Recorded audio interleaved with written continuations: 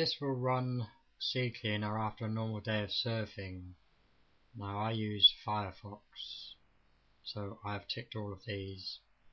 For Windows I also have all of these ticked as well, so I will run the cleaner, I will pause it whilst it's running, and the second clip of this video will show you the difference to using Sandbox for surfing compared to using your normal surfing methods. And we'll see the difference. Okay, as you can see, it's taken just over a minute. It's removed 53.8 megabytes. Now this is just a normal day surfing and doing a bit of blogging, creating a video, so on and so forth. So that's a fair bit of stuff that it's removed. Okay, here we are again. Now I've been using Sandboxy throughout the day in preference to using a normal working environment. So I will run CCleaner, the applications are the same, and the settings are identical. If I go to the options, settings, 35 passes, so it's exactly the same setup as I use all the time. I will run the cleaner, I will pause whilst the cleaner is running purely because of the time. There you go. Can you believe that? Less than 5 seconds. It has removed 0.14 megabytes. Compare that with the figure earlier. It's nothing. Malware?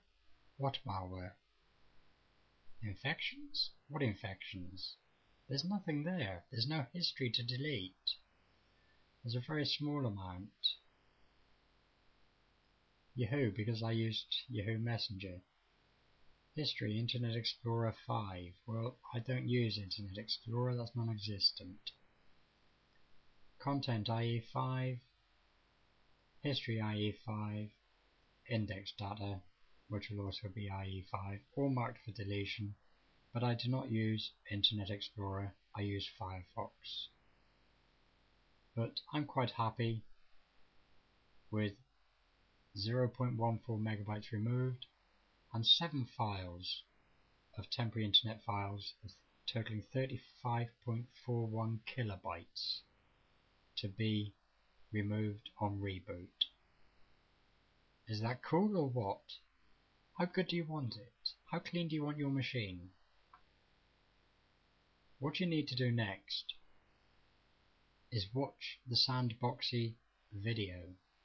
It will walk you through setting it up, how to use it, and how to get the best effects from it, so that you don't get any infections. Watch this space.